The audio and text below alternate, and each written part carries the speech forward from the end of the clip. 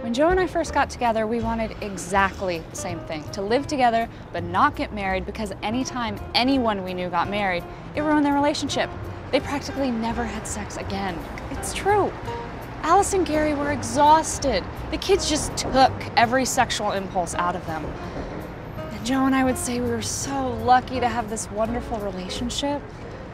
We could have sex on the kitchen floor and not worry about the kids walking in.